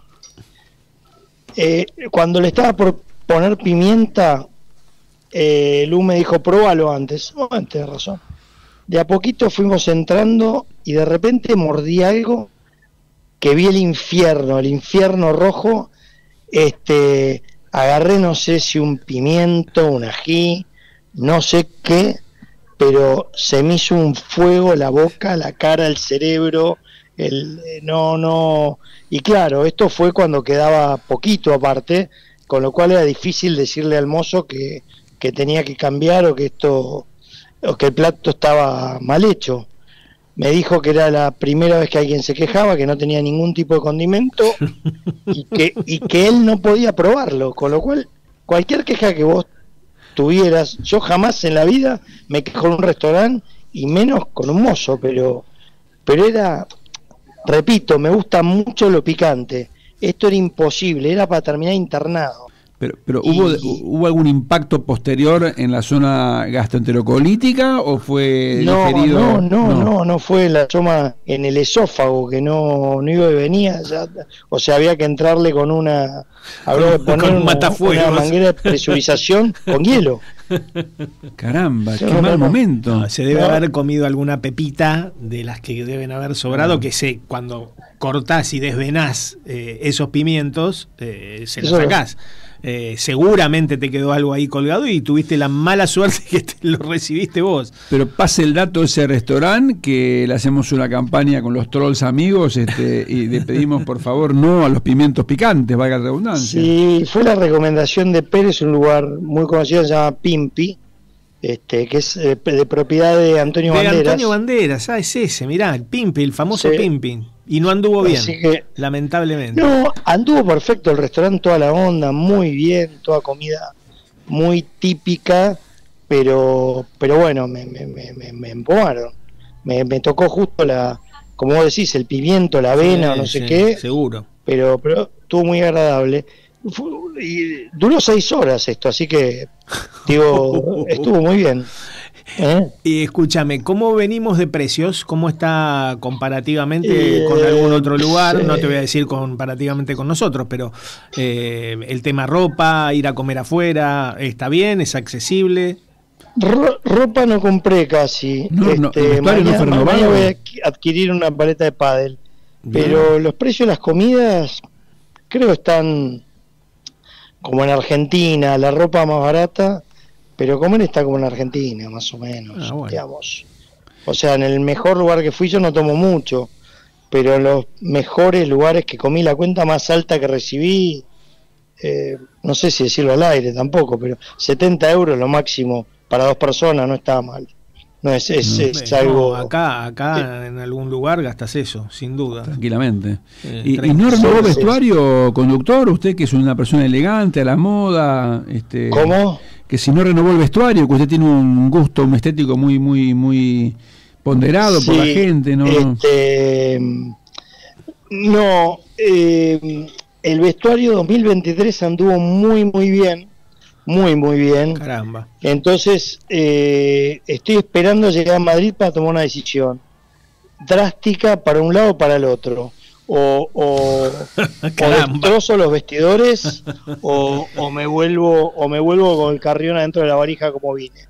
Así que, pero bueno, yo creo que va a venir una temporada veraniega tranquila, con lo cual creo que ajustando 2-3 accesorios puede funcionar todo, Bien. Es cuestión, estoy viendo un arete de pluma que me recomendaron mucho para agregar a una pañoleta y... Arete de plumas, caramba. Bien. Pero eso usted ya lo trabajó de joven, si tengo el recuerdo. Sí. Tengo un amigo mío, viste, que un día apareció en la casa, con un aro puesto y así de golpe, y le preguntaron, che, ¿y ese aro de pluma de cuándo lo usás? Desde que mi mujer lo encontró en el auto. Y estuvo un año con el aro circulando. Un genio. Así un que genio. No demos nombres, no tengo ni idea por dónde va, pero un genio. Qué velocidad de respuesta. Sí, No. hay gente que es muy rápida, muy rápida. Extraordinario. bueno, no. Unos pitucones, un arete y alguna cosa rara, pero no, a ver, no, es todo lo mismo, entras a todos los lugares de siempre y es todo lo mismo, te mareás, ya no sabes qué, no estoy en consumista este viaje, así que tranquilo. Bueno, está bien. Bueno, disfrute. Mero disfrute, entonces. Está Conecte perfecto. con su pareja, intercambie conceptos. Sí, planifique el año. ya conseguí que me dé el teléfono la señora, así que Bien. estamos bien, estamos en orden. Bueno, ¿qué otro tema así? Bueno, hay un relevante? tema muy en boga acá en estos días. Está muy, más allá que esto es en octubre recién, está todo el mundo con el tema del Balón de Oro, futbolista, DT y arqueros. Goleros, sobre todo. Bueno, debe ser por el tema de que el Dibu llegó acá y fue, al no estar Messi, fue una locura lo que la gente le demuestra al Dibu cada vez que viene acá.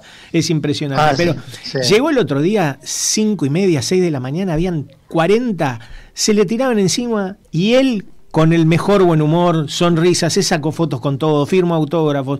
Hay que, viste, después de 14 horas tenés que estar, ponerte fotos, además a esa hora. Sí, está bien. Pero con el agradecimiento es eterno. Eterno. Pero bueno, a ver, lo tiro acá en la mesa, ya que estoy hoy en modo conductor. ¿Qué hacemos con el entrenador? Hay 6 que están nominados. Uno es Xabi Alonso, Carlo Ancelotti, Luis de la Fuente, Gianpiero Gasperini, Pep Guardiola y Lionel Scaloni. Esos son los 6 que están para ser designados el mejor DT del año. ¿Cómo lo ven ustedes? Mi opinión es, sacándolo a Scaloni por motivos que ya lo ganó el año pasado. Sí. Yo iría con Xabi Alonso. Xabi Alonso, muy bien, es una buena elección. ¿Por qué? Porque logró el primer título de manera invicta. Jugó el equipo jugando bien. Casi se lleva la triple corona, está bien. Exacto. Hizo la doble. Una doble. Pero la pregunta que les hago a los dos, ¿cuánto más mérito tiene un tipo como Gasperini, que tiene un equipo mucho más normalito, si querés, que el resto de los... Carlo Ancelotti, bueno, ya sabemos lo que es el Real Madrid, Pep Guardiola, Luis de la Fuente, que manejó excelentemente bien a la selección española. Yo, no sé, sabés que estoy en dudas, porque como venía jugando el Atalanta fue una locura y terminó coronando, saliendo campeón de la UEFA.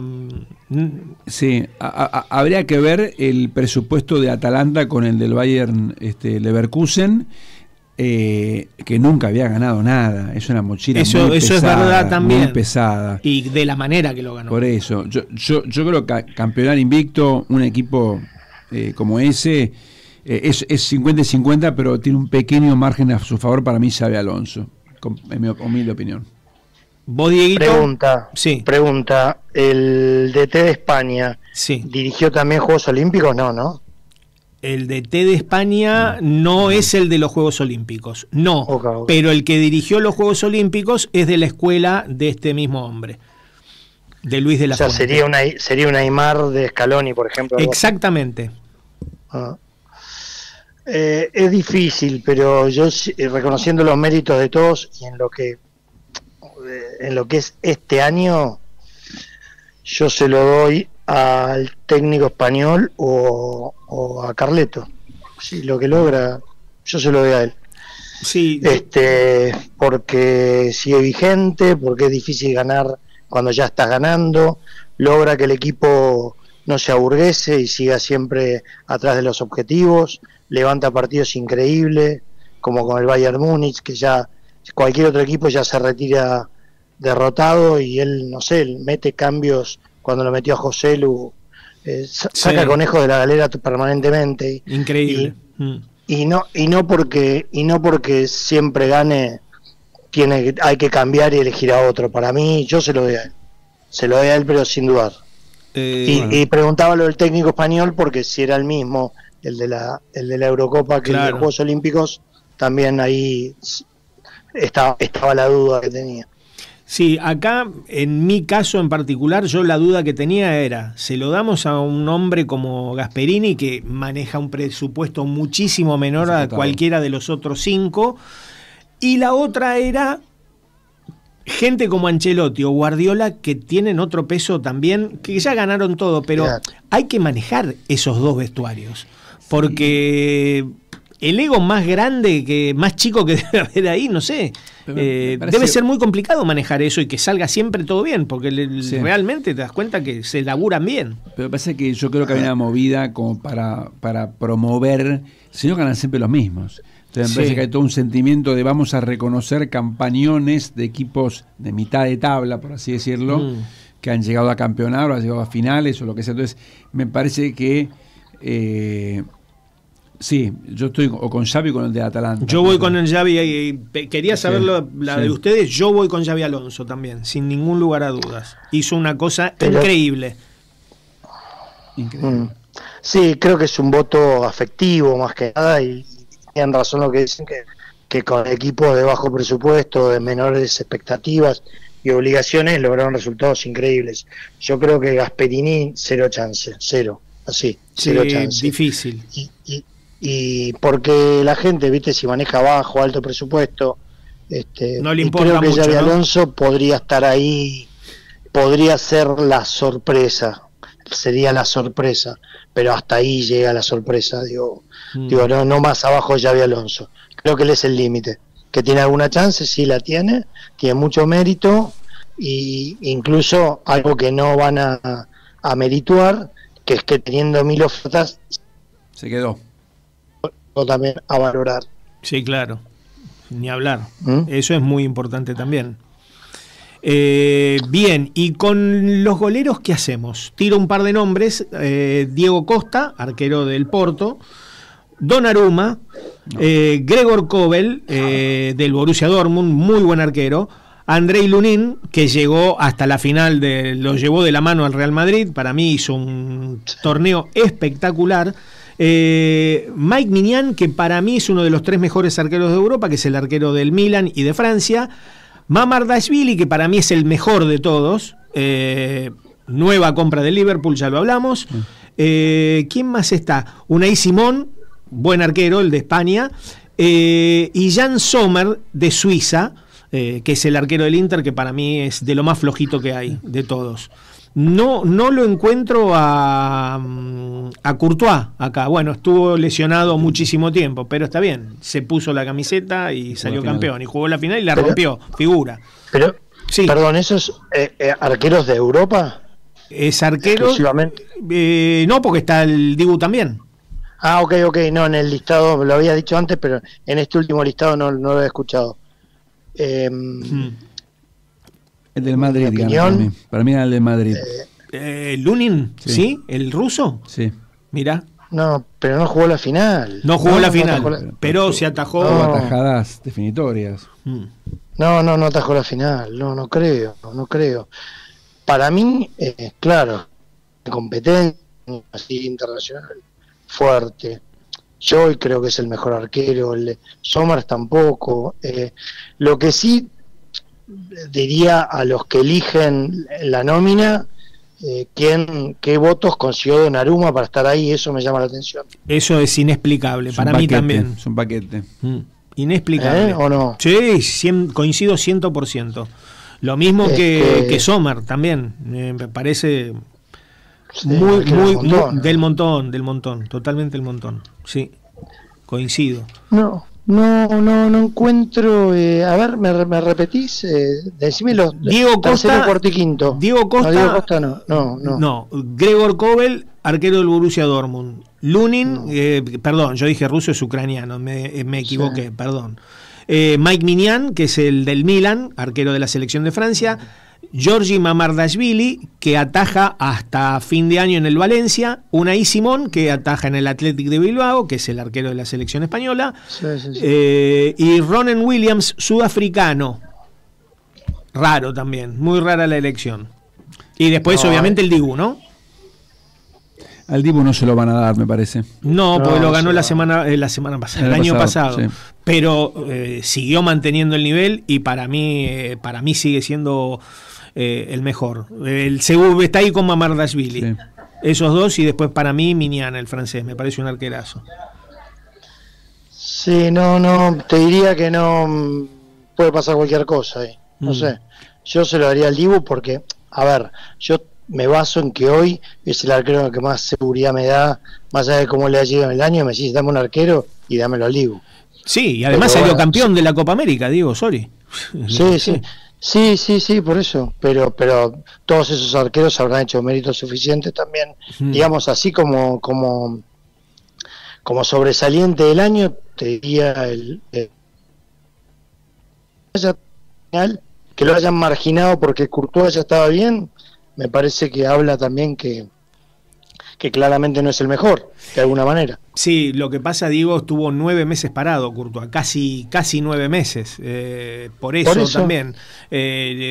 Sí habla de lo que es Courtois, que Carleto Ancelotti llegó a estar bien en el último partido y le dijo, tomá, la titularidad es tuya, cuando Lunin la rompió toda. Y atajó muy bien. Y atajó muy bien, sin ningún lugar a dudas. Es súper confiable. A mí Unai Simón me gusta mucho también, pero ¿qué pasa? Se manda muchos errores, muchos, y bobos, pero es un gran arquero. Pero es el menos confiable.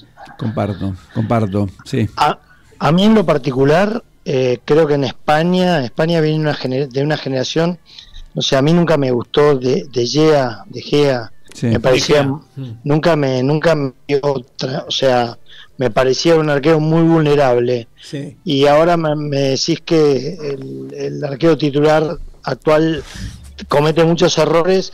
Creo que es un tema a trabajar en España, que no termina de conseguir un arquero que le dé tranquilidad. Sí, yo creo que el último fue Iker, ¿no? Iker era un arquerazo. No, sí, totalmente. Sí. En esas selecciones top 5, top 6, que están en cuartos, semis o finales de torneos, el arquero tiene 2-3 bolas por partido, las tienen que sacar. Es lo que te hace ganar o perder. Entonces ahí cuando se ven los pingos. Entonces comparto que España no tiene un golero a la altura del resto de los jugadores que tiene. Hoy le alcanza para ganar, pero en la Copa del Mundo no fue así. Entonces se necesita un arquero, bueno, como él digo, que determinante, mano a mano, pata de afuera. Sí, es así. Sí. Si no recuerdo un equipo campeón del mundo con un arquero que no haya sido determinante, como fue Neuer, me acuerdo de Lloris, si querés, tampoco tuvo tanto, pero todo lo que había que sacarlo lo sacó, ¿no? En el Mundial de Rusia. Bueno, y el Dibu fue determinante. Brasil con Tafarel, por ahí, pero fue un mundial muy raro ese, ¿no? Bartés en Francia. Bartés en Francia, sí, totalmente. Bien ahí, secretario. Me había olvidado de Bartés. Sí. Alguno podría decir Pumpido en Argentina en el 86 también, ¿no? Para mí Pumpido un gran arquero. Sí, pero tuvo mucho detractor. Acá en Argentina hay mucha gente que no lo valora. Dije, o sea, que lo hace responsable de los 2 goles de Alemania y de, qué sé yo, alguna que otra jugadita más. Secretario, ¿con quién concurre la cancha hoy? Hoy asisto con un jurista devenido financista, el doctor Martín Aufiero y su vástago Tomás, que es un compromiso de honor del Día de Hermanos, justamente, que hemos hecho hace varios meses, y así que adquirimos San Martín Media, y va a ser un festejo muy cálido. Y esperemos disfrutar la despedida del Fideo y de una buena performance. Bueno, va con seguro médico, está tranquilo. Sí, vamos tranquilos porque tenemos choppers y ambulancias y galenos a disposición. Por si las moscas. Exactamente. Diego, escúchame, ¿pudiste ver algo deportivo allá o no? Ni tiempo ni ganas. Poco. ¿A River no lo viste? Jugaba Sevilla con el Girona, que no fui, por suerte, porque perdió Sevilla 2-0 de local. Así que no daba. no daba y no. Bueno, el Betis, en Sevilla el Betis jugaba de visitante, que jugó con el Madrid. Con el Madrid, sí. No, fui solamente a las casas deportivas de ambos clubes a ver indumentaria, que no adquirí ninguna prenda. Ni del Betis ni del Sevilla. ¿Y en Madrid permanece cuántos días, conductor? Porque ahí sí tiene material. Cierro el del 11 al 13 de septiembre, la semana que viene voy a estar allí. Perfecto. Así que no sé si juega el Madrid de local, lo veo difícil porque llego un miércoles y voy un viernes, así que no me fijé, pero no creo, muy difícil que toque. El nivel de las casas de ropa deportiva es como acá, o sea, la casa donde venden toda la ropa de River, la oficial. Sí. ¿Qué onda comparativamente con la del Betis o con alguna otra? En la del Betis había cosas lindas, los locales por ahí son más chicos, pero la calidad, bueno, digamos, de la pilcha es buena. La calidad es mejor. Sí, ¿es mejor? Es buena. Sí, la calidad es muy buena. El Betis tenía un campeón que adquirió nuestro amigo Pérez, muy lindo, pero había que llevarlo. Era un camperón para estar con 3 grados bajo cero, y es muy difícil comprar una pieza de esa dimensión cuando hacen 32 grados. Eso hay que proyectarlo, eso, porque es como que decís, ¿cómo me estoy comprando esto si me estoy recagando de calor? No sé. Bueno, yo psicológicamente no pude con eso y no lo compré. Había dos muy lindos, no pude con eso. Pero calculo que vas a lograr un mejor precio, pues si estás comprando una campera de invierno en pleno verano, soldis. Sí, no están caras, pero muy grandes, muy esos camperones que, aparte, eso lo usás solo para ir a jugar un partido de fútbol, no sé, como decís vos, Tapa, vos te comprás solo ropa de Racing, ¿dónde vas con un camperón del Betis? No, es más, camperón no tengo ni de Racing porque me resultan terriblemente incómodos, porque cuando te sentás en la platea o estás parado no te podés ni mover, ya de por sí estoy medio amatambrado con los kilos de más que tengo, imagínate con ese camperón. Yo no uso nada. Son unos gramos, Tapa. Son unos gramos, sí, tal cual. Yo no uso nada, absolutamente nada que no tenga que ver con Racing. No me interesa, ni siquiera de la selección. Así que no. Claro. La única camiseta de la selección que tengo me la regalaste vos, ¿te acordás? Con el número 20. Sí, exactamente, con el número 20. Que también sabes militar. Sí, que lo tengo abandonado, pobre, pero bueno, vamos a ver qué podemos hacer. Muchachos, los dejo acá en el cierre tranquilos, un placer escucharlos. No escuché la primera parte porque recién llego a comer. Ahí le mandé una nota que le hice al bartender del lugar donde comí, fanático del Porto. Nada, muy lindo programa. Bueno, gracias por aparecer. Disfrute. Sí, coma rico, tome rico, mímela a Lu, que ella lo mime a usted, y bueno, nada, a disfrutar todos estos 10 días que te quedan. 10, ¿no? Sí, una semana. ¿Una semana? Sí, 8 noches. Y viene el secretario que salió a apagar el incendio. El secretario, un genio. Imagínate a mí solo acá. El Tapa al aire solo, no sé qué hacía, pero yo creo que le da el Tapa para hacer le sobra. 2 horas, una editorial de hora y cuarto, un tema de música y después 45 minutos de broche final. Sí, yo creo que se las hubiera rebuscado. Yo te voy a decir una cosa, si no venía el secretario, tenía armado un programa meramente musical, hubiera hecho una editorial un poco más larga de la que hice con respecto a lo que le están haciendo a Costas en Racing. Eso me lo perdí. Bueno, lo voy a escuchar. Bueno, y hubiera armado un programa más musical con alguna que otra cosa, contando algunas anécdotas de bandas y cosas. Si el Tapas hubiera estado solo, la semana que viene lo convocaba Moldaski para uno de sus shows. Así que, adiós, gracias. No lo permitimos y se queda en PCB. Gracias, secretario, por haber ido, porque lo perdíamos, si no allí lo perdemos. Sí, me perdían porque me iban a esperar acá 40 tipos para cagarme a trompadas. No, porque ese programa te hubiera salido muy bien, Tapa, con cosas de música, qué sé yo. Recién había un DJ que se copó con un tema de Eddie Grant y dije, bueno, qué loco, una perlita aislada, pero después le tiró 3 más de Eddie Grant, se ve que era fanático. Bien. Así que Eddie Grant era el de Living on the front line. Oh mama, mama, you got me. Living on the front line. Sí, y además de los otros años temas. mozos, de los 15, era ese de 15, 16 nuestros, pero que lo pero encontraba tiró también. 2-3 seguidos. Anécdota tremenda, el día, yo lo fui a ver al Luna Park el día que estuvo el Diego, que estuvo con Claudia y las nenas, y Eddie Grant lo hizo subir. ¿No se acuerdan de eso? No. Eddie Grant lo hizo subir al Diego, el Diego Sí, cantando sí, Living sí, in the sí, Front me Line con Eddie Grant, maestro. Maestro. Y le hizo caso, fue a vivir a la frontera, ¿no? Sí, Ahí estuvo, sí. estuvo Living in the Line estuvo. El Diego. Bueno, muchachos, que tengan buen cierre. Ojalá que ande bien Argentina. Ojalá. Me queda medio tarde, así que no creo que lo agarre. Y vamos, arriba a Penal sin Varrera. Y en 2 semanitas estoy para acompañar. Si es necesario, me siento en el lugar del Tapir y paso a ser un panelista más.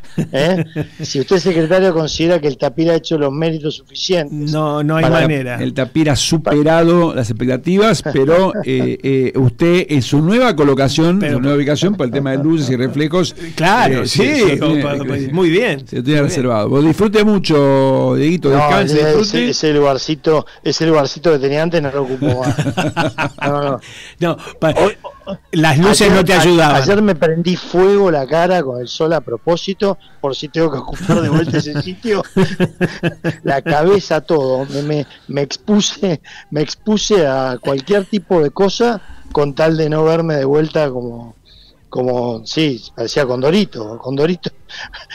No, Gasparín, el fantasma ese. Ahí no vuelvo más. Ay, Dios. Bueno, disfrute, Dedito, buena estadía en Madrid. Después te paso un par de restaurantes que tengo ahí, lo tengo recorrido para ver si te divierte alguno. Sí. Yo tengo algunos 4 días también. atrasado, pasé por los restaurantes de los lugares que me fui. Ponete un poco, viste, de secretario, trabaje más sobre a futuro, no por eso. Si no, ahora te va a mandar restaurantes y platos para comer, no como este muchacho que le derivó en ese mal momento, sino un risotto trufado que va a ser de parabienes. Ese muchacho fue a la casa, se sentó al banco suplente de Sevilla y perdió también. No, Sevilla 2-0, eso ¿no? fue lo mejor del año, como dijiste vos. Eso fue impresionante. Que no hablé con Marianito, ya debe estar acá, pobre, que viajaba, estaba con 40 grados de fiebre, estaba liquidado justo el día que se volvía. Así que debe estar Abrazo grande, descansando. muchachos. Abrazo grande. Un beso a Luz. Chau, peladito. Chao, muchachos. Chao. Bueno. Qué mal momento el picante. El picante es complicadísimo. Realmente complicado. A mí me pasó una vez en México, pero bueno, en Oaxaca, un lugar precioso que lo recomiendo. No soy team picante yo. ¿No sos team picante? No, yo soy team picante y team dulce. Todo lo mío es muy. Soy extremos, todo es muy. Bien, bueno, si dio resultado. No sé. ¿Para qué cambiar? Secretario, sí. ¿Usted se tiene que ir al estadio? Yo voy al estadio, quiero dar un highlight cortito del Eso es lo que le iba a preguntar. Sí, Métale y nos vamos. Perfecto. Tenemos semifinales de US Open. Este programa lo avisó antes. Tenemos de un lado a Taylor Fritz y a Francis Tiafoe. Gran historia de resiliencia de Tiafoe, inmigrantes, padre de Sierra Leona, aprendió a jugar en un club de tenis en horas nocturnas, porque el padre era constructor del club. Bien. Se juegan la semifinal, con lo cual habrá un finalista americano después de muchísimo tiempo. Del otro lado viene Sinner, que lo demolió a Medvedev anoche en 4 sets. Lo vi. Y va a jugar contra Jack Draper. Atento, no perdió un set, ese muchacho inglés. Sí, bien. Está acá en serie 25, zurdo, picante. ¿Juega bien? Juega muy bien. Yo no lo vi jugar nunca. Pues se lesionó, todo un tipo parado, pero juega bien, mentoreado por Andy Murray, pero para mí le va a pesar mucho el escenario. Juega turno diurno. Bien. Turno nocturno, la cancha más rápida, porque obviamente reservan a los dos americanos para el turno nocturno, perdón. Y del lado de las mujeres, tenemos hoy a la noche semifinales. No, estas mujeres hoy. Por eso hoy. Por eso, mañana caballeros, hombres. Hoy las chicas y hoy mañana. Las chicas. Mañana juega Emma Navarro contra Zabalenka. Para mí Zabalenka se la come, pero Navarro, primera semifinal de un Grand Slam, carrerón. Y del otro lado están viniendo, caramba, que viene del otro lado, viene otra americana, viene Jess Pagula contra Muchova. Muchova tuvo 9 Muchova meses. no me acordaba. Pagula sí que la vi ayer contra La demolió a Iga Swiatek. Le habíamos jugado unas rupias a Jess Peck, como le dicen. Sí. Es curioso porque tanto Navarro como Pagula son hijas de padres muy, muy pudientes económicamente, pero mucho mérito han demostrado poner las horas en cancha para llegar a la final. Así que torneo muy abierto, motivo de las Olimpiadas que trastocaron todo el calendario de los jugadores. Nosotros dijimos acá en este programa que Fritz iba a llegar a la semi, llegó. Yo te voy a felicitar porque cuando tiraste 3 opciones, Fritz, Tiafoe o el japonés, no me acuerdo. Acá tiraste Fritz y Tiafoe. Y después Sí. en el chat tiraste, no me puedo acordar el nombre del japonés, que perdió ahí nomás, que también. Apretado, sí. Apretado. Y yo te dije, ¿te parece, Tiafoe, que a veces, viste, le agarra la heladera en el pecho, qué sé yo? Y me dijiste, no, va a llegar. Y Taylor Fritz también. Así que... Sí. Para mí va Fritz. Acertás siempre. En tenis estás en un 95%. Estamos ahí. Impresionante. Voy a dar un comentario. Para mí, Sinner le gana a Draper en 4 sets. Depende mucho del saque de Draper. Y para mí, Fritz en una batalla le va a ganar a Big Foe, a Tiafoe, Sí. por un tema de saque. Que va a tener mucho punto de saque. O sea, Sinner también está sacando increíblemente. Ayer fue bien. increíble como sacó. Increíblemente bien. Y me voy a retirar porque me voy al estadio, pero Váyase. quiero dar una perla santalla. Bien. Histórica.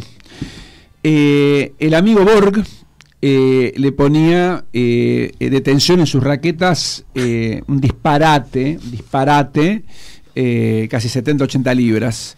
Wow. Y él cuando iba a los torneos, Wow. eso que después fue evolucionando con los materiales de las raquetas, pero él lo que hacía, alquilaba 2 cuartos en los hoteles cuando iba a competir, en uno dormía él y en uno ponía todas sus raquetas, porque de la tensión explotaban. Y en un Roland Garros le explotaron 64 raquetas por la tensión que le ponía. Así Qué que locura. vaya esa perla.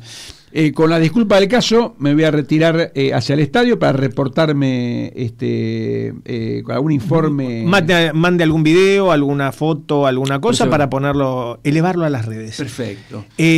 Nos vamos, hoy fue una tarde ochentosa, nos vamos a ir con los Psychedelic Furs, no sé si le gusta, gran Temazo. banda también. Gran banda. Pretty in Pink, Muy bien. de la película Sí, homónima. Con Richard Gere. Con Richard Gere. Abrazo para todos. No, con Richard Gere no, pero es uno de... Con Julia Roberts, ¿eh? No, ese era La Pretty novia Woman. Pretty Woman. No. Esto es... No, de los 5 Pi el colegio. Con la colorada, que Sí, es una divina, no sí, me puedo sí. acordar. Carnaval Bardo. Bueno. Nos vamos, chicos, gracias. Nos vemos el jueves que Gracias, viene. abrazo a todos. Bye. Chao.